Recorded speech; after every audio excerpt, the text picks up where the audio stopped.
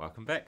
So in this second video, we're going to pull out MATLAB again, and we're just going to show you how to generate some simple plots and a couple of tricks for making them look relatively nice. Alright, so I'm going to again open MATLAB up, and I'm going to create a new file straight off in which I'm going to perform my plots. Now all I want to do in this particular tutorial is just to show you how to plot some functions and also how to plot some individual points, because sometimes we want to draw a graph where we've got some points and maybe a line that goes through them. And so let's have a look at how we might do that. So I want to plot the function f of x, or let's just make it y, equals x squared plus 3x plus 1. And I want to make that look nice so I can put it in an assignment or something. This is what I want to do. Between x equals -2 and 2, for example. Okay, so the way we do it is we first generate a vector of x values. And they want to be between -2 and 2. And what we're going to do is we're going to create a whole lot of x values between -2 and 2. And then we're going to calculate the y values to go with them. And then we're going to plot them together. So there's a useful command called linspace, which just means linearly spaced. A vector of linearly spaced things. So you just provide it with the first thing, the start point, the end point, and how many points you want. I want my curve to be nice and smooth looking, so I'm going to go for 200 points. And because I didn't put a semicolon on my command, it's gone and spat the whole thing out onto the screen. I could do it again. I hit the up arrow, I put a semicolon on this time, and it's hidden it away. So I'm going to put this command in my file so I can run it again later. Maybe not there, let's put it underneath my comments. And so now if I run this, it will just calculate that vector x for me, and I'm going to call this plotting. Now to calculate y, if you've watched the previous video to this one, we can do this really simply by just performing exactly the calculation we want on our vector x. Now we want to square every single element of this long row vector x that it's created for us. But we don't want to use matrix multiplication to square it. So remembering our little lesson from last time, we put a dot there, a power for squared, and that will just make the vector y equal to x squared. X squared is not what I want. I want x squared plus 3 times x plus 1, and MATLAB is smart enough to just get that correct. So I'll run this file, and it's calculated that y for me. Again, it's not very helpful just seeing it in the command window like this, but this is my vector y. I'm going to put a semicolon on that one as well so I don't have to look at it, and when I run my file, it calculates x and y for me. You can see what variables you have currently available if you look over in the workspace box over here. I have a variable x and it says it's 1 by 200, so it's a row vector with 200 entries, and I have a vector y which is the same size, so I should be able to plot these against each other. Now's where the fun starts. So to start with, we can just go plot x versus y. At its most basic level, that will work. So if I now run this, MATLAB will produce for me a nice plot of x versus y. It may not be the most beautiful thing in the world, but there it goes. So it looks like part of a quadratic, that's good. You can see that it's chosen my y scale automatically for me. It doesn't plot any axis lines or anything like that. You're supposed to just infer those for yourself. But it does put on the x and y limits as numbers on your graph. Okay, so if we want to put this in a report, we want a little bit more detail on here. So there are a few little tricks that I can share with you to make it look a bit nicer. First off, if we want to put some labels on our axes, we just use the command x label and y label.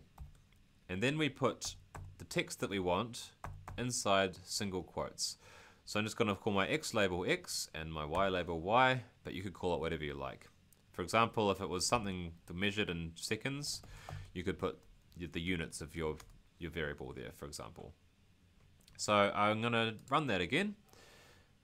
I'll bring my plot back to the front, and you can see I now have x and y values printed there. So that looks a little bit better. We could put a title on as well if we want. Title, my groovy graph of y equals 3, y equals x squared plus 3x plus 1. And I'll run this now, and you can see that it should have added on a title And look, a little bit of magic. It has recognized that I actually want a squared, and it's drawn the x squared plus 3x plus 1 correctly up there. Okay, so there is a graph. If we want to put this in a document, maybe we might want to make the fonts a little bit bigger or something like that, or we might want to make the line a bit thicker or a different color or something. So there are a few commands we can put in here.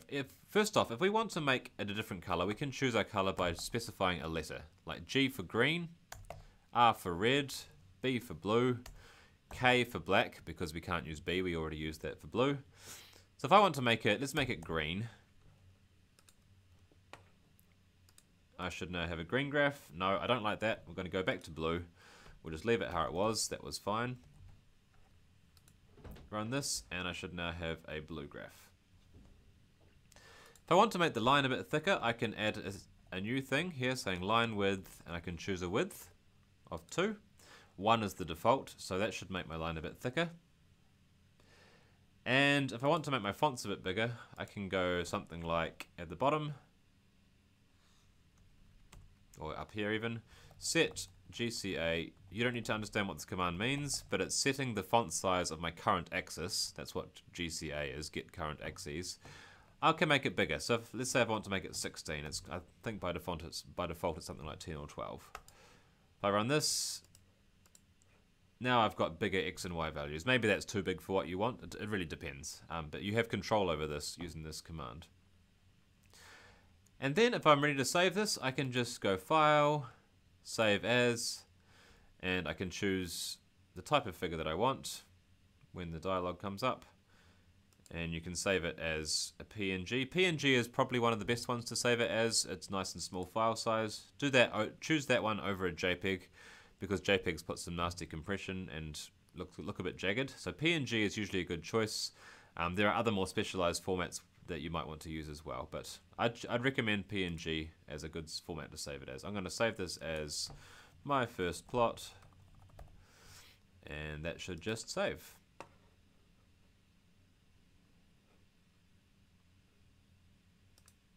And with that, MATLAB has presumably saved our figure. I'm not 100% sure where I put it. There it is.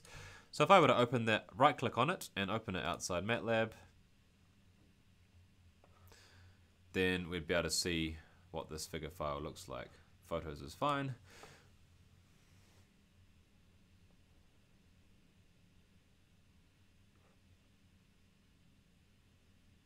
And you can see there's a nice looking graph that we could put in a document. Just a file we could drag into a Word document or whatever.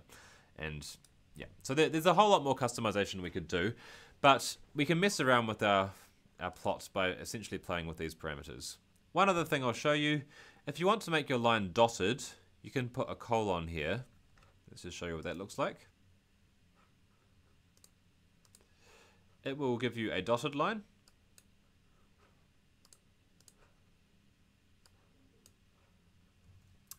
Or if you want to make it dashed, you can put a double dash like that. And that will give you a dashed line. You may want to do that. So if you look up the help for plotting, you can find all sorts of information about how you can customize this. So that's just sort of a brief introduction of the types of things you might want to do. I'll give you one final command to make it look nice, and this is the command grid on. And you can see what it will do is it will put a little grid on your axes so that you can actually trace your points out a little bit better. Also, if you've maximized your figure like this before you save it, it will come out a little bit different shaped as well. Okay, so let's just remove our dashes. We don't really want those. We want our quadratic, and let's just put a couple of extra dots on our picture for some reason. Let's say we've got 5 different points that we also want to show as red dots on our figure. So x for dots, let's give it a variable name. X dots is, let's say the x coordinates of these points are at -1, 0, 1, 1.5, and I don't know, -0.5. And the y coordinates of my dots, let's just say they are, I'm just making points up here, so 2, 3, 0, 1, and 2. If I want to plot these on my graph as well, I could go plot x dots, y dots, And this time I want to draw them as single points, so I'm going to go R dot for a single point. That will plot each of these points in my vectors here as individual points. And it's going to make they're going to come up as very small dots. So let's just see what that looks like. So I'm going to run this, and it's not going to quite work, and I'll tell you why in a second. Okay, if you look closely, those dots are there, but A, they're tiny, and B, our previous graph looks like it's disappeared. Okay, they're so small that we almost can't see them, but if you look closely, all 5 dots are in fact there. There's one there, one up there, one down there, and one over here. So first off, we don't want to lose our previous graph. We want them 2 at once. So if we put in the command hold on, MATLAB that understands this as meaning don't delete the previous graph, just draw on top of the next one. I can always delete it by closing the figure before I run it again. But if I put hold on, it will draw the next picture on top of the first one. So if I now run that, that will solve my first problem. It hasn't deleted my previous graph, but I've just got now 5 tiny dots on this picture where I want big ones. So the last thing I want to do is make these big. So I just like with my line width parameter up here, there's a parameter called marker size, and I'm going to make that 12. I think by default it's 1 or maybe 2, I can't remember. If I now run this, I should be getting closer to the type of picture I want. You can see those dots are looking quite a lot bigger now. That's better, but maybe they're still a bit small. Let's make them size 20. That's looking much better. And I want some kind of explanation as to what these are. So the last thing I want to do in this video is to show you the legend command. So if you just put legend, and then you put some labels in the order which you plotted them, so blue curve, or blue quadratic, and my dots, then it will make a little legend for you on the graph. Because my font size is quite large, it will probably take over a chunk of space.